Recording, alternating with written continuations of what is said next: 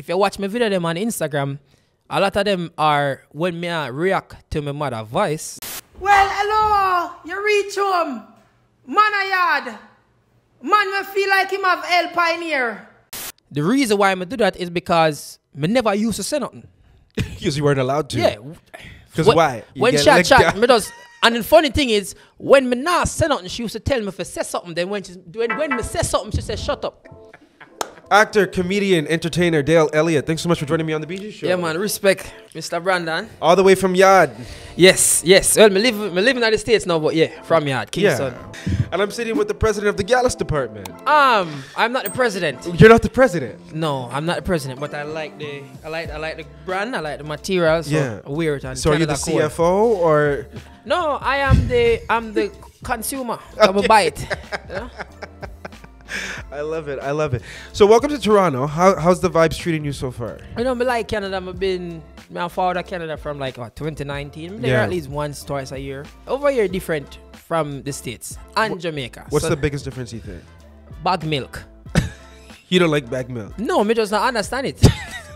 Why not? You buy the milk in the bag for put it in one container for still keep it in the bag. For pour it in for pour it in one container. Yeah. So why the milk in our bag? That's a good question. I've never really thought about that. Yeah, everybody. You know, Jamaica have bag juice. Yeah. America have bag pack. Yeah. You know, have bag milk. Me like the things that were like synonymous to Canada, like the Tim Hortons. You know, that come like McDonald's. Me feel like Tim Hortons follow me everywhere me go. Yeah, what do you get? A peppermint tea? No man, me tell you what me get at Tim Hortons. Me get them have the vanilla, them have a French vanilla. I always get the French vanilla. Yeah. And the chicken sandwich. Yeah, but them they everywhere. Me feel like Tim Hortons actually follow me everywhere me go. Yeah, it's our biggest like fast food chain. There is never a time when me look through the window and me nah see a Tim Hortons sign. Me feel like so me know a Canada me there. Yeah. Like if me did last, I wake up. Yeah. And look through the window and see a Tim, me say me there a Canada. Yeah. So. I like how you say it, you know, because we say Tim Hortons. Yeah. Or Tim's. Yeah, like Tim Hortons. Yeah, Tim Hortons. That sounds much better. Tim Hortons. So wait, so me I say this wrong then? Scarborough. Ooh. That's very wrong. Try one more time. Scarborough. Scarborough. No, sir. Yo, Scarborough. Me go Scarborough. So how do you say Mississauga? Mississauga. Okay. All right. That's not hard to say. Yeah. Scarborough kind of, rough. Yeah. Yeah. Depending where you are. Me know if I say something good though, my practice. Practice is long. Etobicoke. Yeah. Yo. But why you put on a little accent there? got He said it. Say it one more time. Etobicoke. Yeah. Nobody can. Me not get that one there wrong though. That's your call center voice. Yeah, me know. Hello, good afternoon, and welcome to Etobicoke. You know what I love about you? This smile that I have right now from cheek to cheek. Yeah. Like that's what you make so many people feel. Yeah. When they watch your content. I want to know, like, how the heck did you get into comedy? Like, were you born out of the womb just giving out jokes? Yo, because I grew up with Walipa. So I grew up with both sides of my family. So I grew up with grandparents. Right. Me had like the original barrel pitney. So you see, I don't know if you're born here, but me was the pitney where mother and father live a foreign. Right. So I live with grandparents. Yes. So I have one side of family, extended family. I live with cousin, auntie, mad uncle, like not the mad uncle. No man, fully mad, like like injection mad every month. Oh. Like 3. Yeah. So I grew up around so much drama every day. It just become like natural. So me can take the worst situation out of it and get fun out of it. Because I get used to it so much. We never have much, but we could have sit down and laugh every day. Like, me find the gully bank, sit up on the gully bank, we chat and talk, we laugh, the cokehead where I pass, we make a joke about him, me know me and the cokehead and my friend, Jabba, Marcia, busy, $10, like, me and them are like, bridging. Me have so much things for like laugh, boy. Yeah. And then me go to my grandmother and then she discipline. My other grandmother, yeah. Discipline, tell you what time for come in. So me get the discipline side of things from her, and then the comedic side, me get it off of my experiences with my extended family. It teach me for for enjoy myself. Yeah. Not anything with me I do. So when me did good in a track and field, me did always have the personality, the full personality, the quirky. What me I do now, when me I go university, in my presentation them, me always insert my personality. You like to see people happy, people smile. When True. you're telling the story, like you want to see a reaction from somebody. Yeah, but me can't be an asshole. Oh, how so? Me can't say that pan ear. You can say whatever you want No, here. no, not really. But when me say when me say me can be an asshole, as in my personality kind of. So like me can be good today, and then like me can just not in the mood. But that's every Jamaican. Right? Yeah. Yeah, my grandmother caused that. My grandmother made that. So it's give and take. It almost feels like comedy was almost a healing mechanism for you. You ever poor and I know you're poor? Well, I don't know if you never really, you never. No, I grew up from humble beginnings. I know things look great now. Exactly. But we had to fight, climb. Yeah. So it's like, when you don't know, as Yeah. a child, when you don't know, what your reality define you as a person. So it never being funny or comedic was something that was just always a part of me. I never something I did have to like work on. It just come natural to me. It's so crazy because there's so many comedians and entertainers that come out of the Caribbean, specifically Jamaica. Yeah.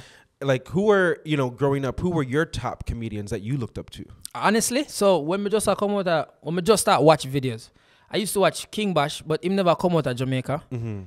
There's Trabas. Andrew Trabas was the first person I actually see.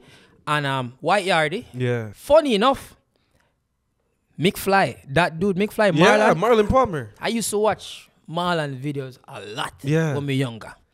Even though me and him follow each other and them things. So because me grew up, social media grew me. You're a millennial too. We grew up in it. So probably from like, we grew up in it. I'm sure you're a millennial. I thought you said melanin, but you said millennial. Millennial. Millennial. I had to bring that one back just to make sure.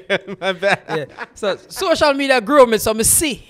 Me have a lot of me have inspiration from all kind of people. You do so many things. Yeah. Like, it's not just comedy. You also try. do acting, right? Like Yeah. you were just in that film Sprinter. You have to try. How was that experience for you? It acting just like with the comedy thing. Me never like go school for act. Me never the producer called me and say, yo, come do an audition. Him give me the script. Never read it.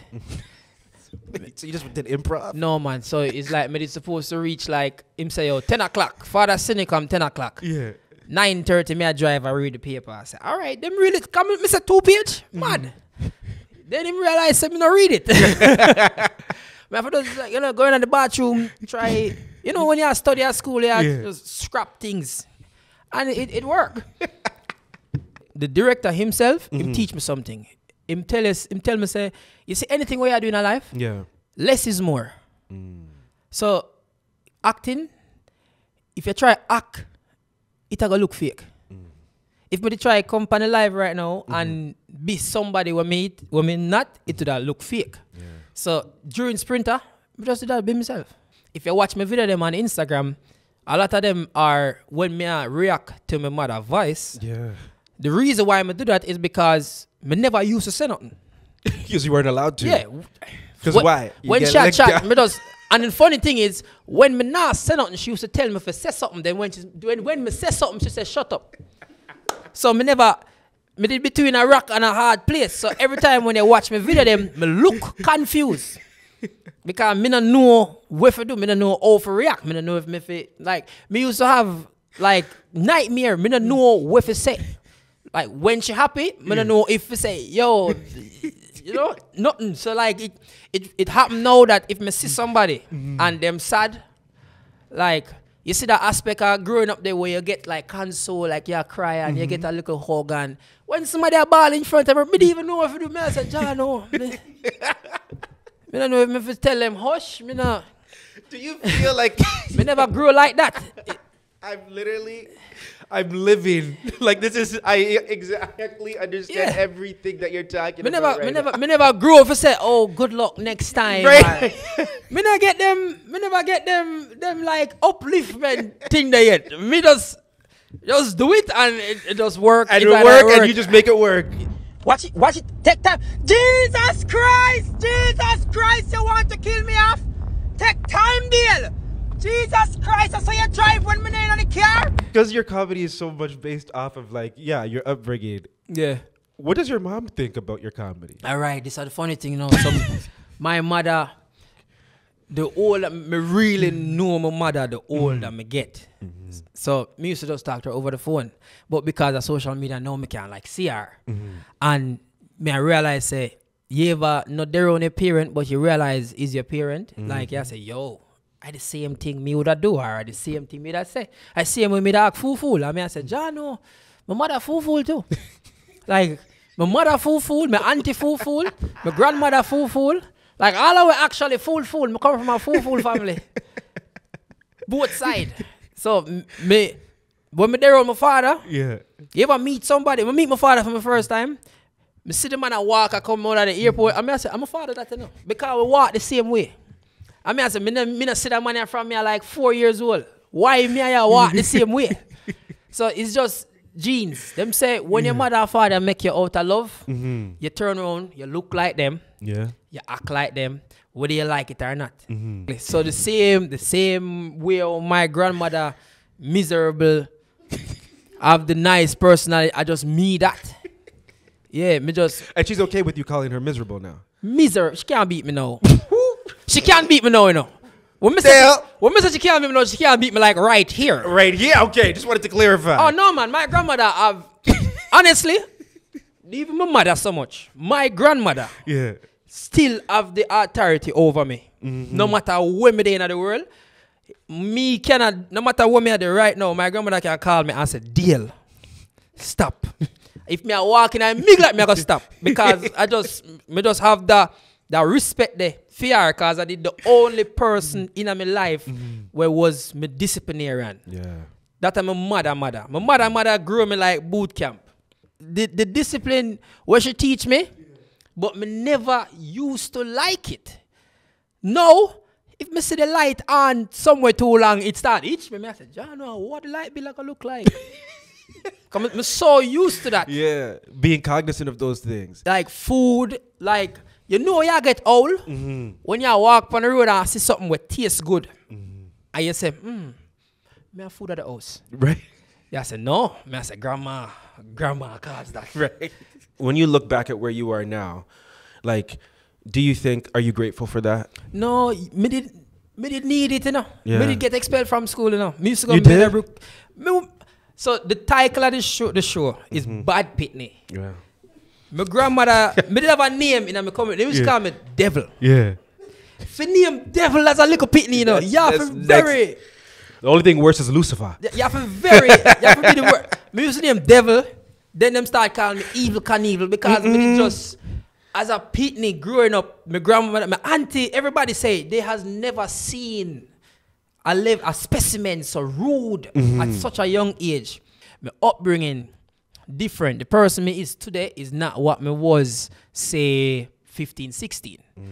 15, 16, me just want find somebody, fight, me I go to school, me have knife in my bag, me just a different person. Yeah. And it have a lot to do with your environment.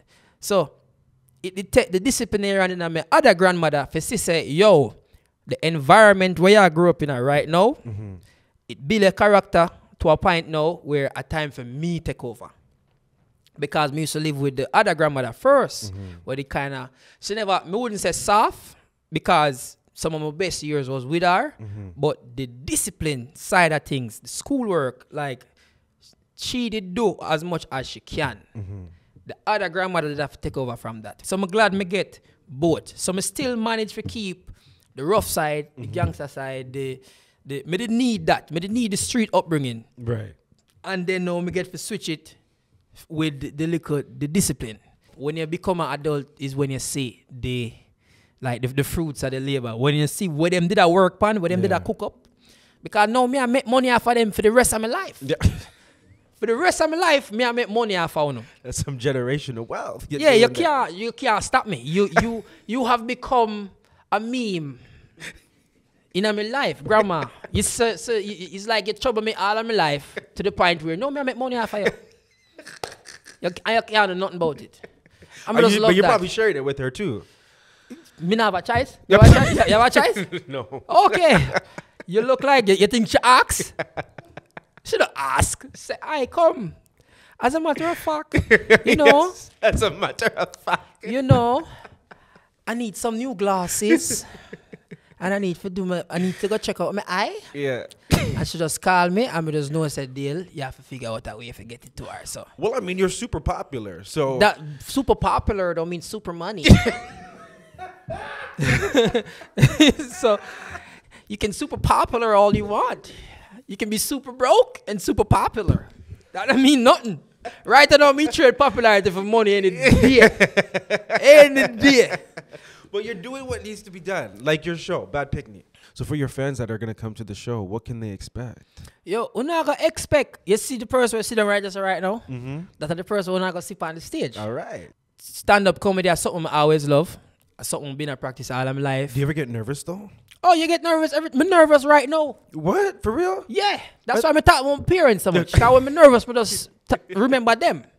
So you have nerves in everything. Yeah. You must always be nervous. If you're not nervous, something is wrong. Me used to do track and field. Nothing what I'm doing in my life since track and field, no give me the nerves when I feel Right now? in a track and field. Oh, okay. So doing track and field in Jamaica, when you run, say you run a champs, it's like 25, 30,000 people there champs, you know? And it's your ability. You can't blame somebody and say, yo, because of you make we lose, or you, 8 people in the lane. And so if you come last, a last it will come. Third.